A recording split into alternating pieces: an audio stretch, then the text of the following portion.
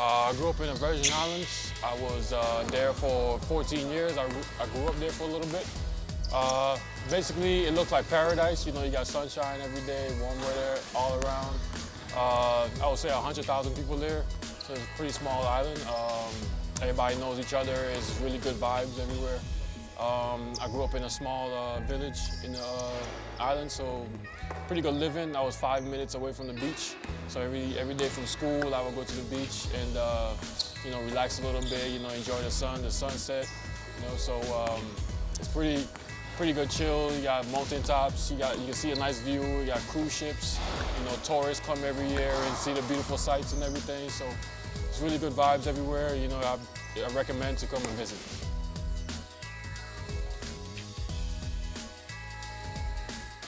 After my 14 years in the Virgin Islands, I first played baseball. I grew up playing baseball at first. Then I came to the States where I got introduced to basketball. So I've been playing since my 8th grade year.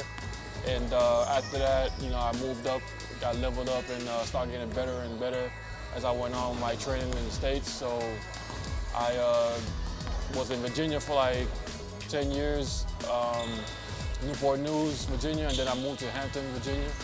And then after that, I went to college in Iowa.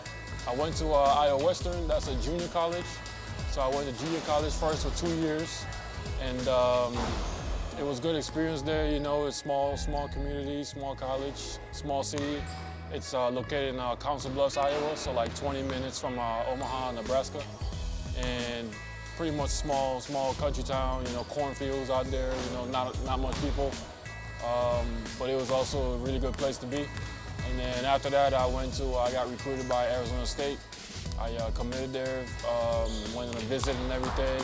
I really liked it that much, and I spent 2 years there. It was really good 2 years, and it was really good.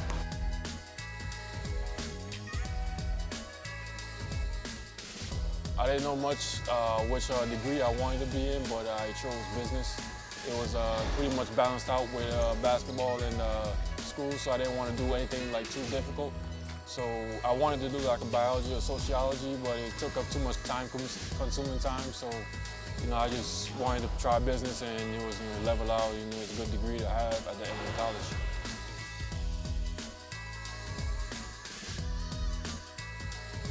Nah, a little bit. I manage my own money a little bit, you know.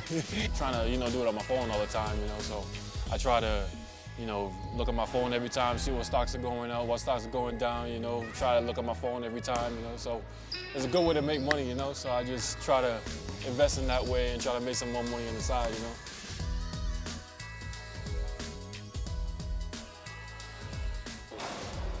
After I graduated from Arizona State, I didn't know what to do after that, you know, where to sign, where to go, so I signed with an agent.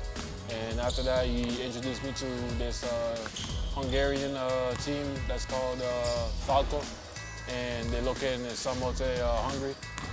And after that, you know, they were playing in the Champions League, so that was really much, you know, a big reason why I would, you know, go there, and it's a pretty good program.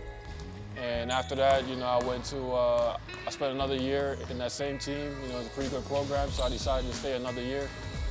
And after that, you know, I went to play in Puerto Rico after that, and it was pretty good as well. You know, it's pretty good vibes over there, you know, same as my island. You know, it's like pretty much the same. So being in Puerto Rico, you know, it bring a lot to me, being back home, and, you know, it was a good adventure.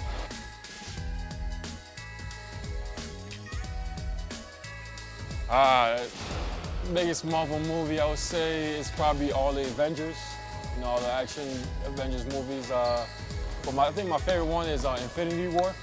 And that's probably one of my favorites. You know, it's between Endgame and Infinity War, you know. So I would say those two are probably my favorite. You know, I think a lot of people would hate me for this, but I think Thanos was right in that situation, you know, because he had, you know, he was talking about, you know, the universe and all these people, you know, how they's going bad and everything. He wanted to start back over. So I think Thanos was right in that situation. I don't really think it's realistic how, you know, they beat Thanos because he had all those, you know, Infinity Stones. So, you know, I'm a little bit on Thanos' side.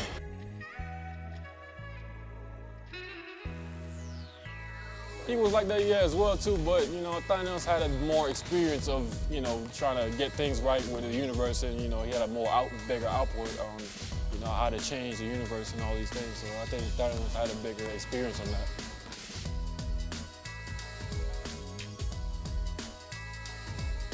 I would say from Hungary and Sloops, I would say they're much the same because the town that I was in, is pretty small, around 100,000 people. So it's pretty much the same as, Hungary and Sloops. I would say my favorite spot around here is the milkshake bar.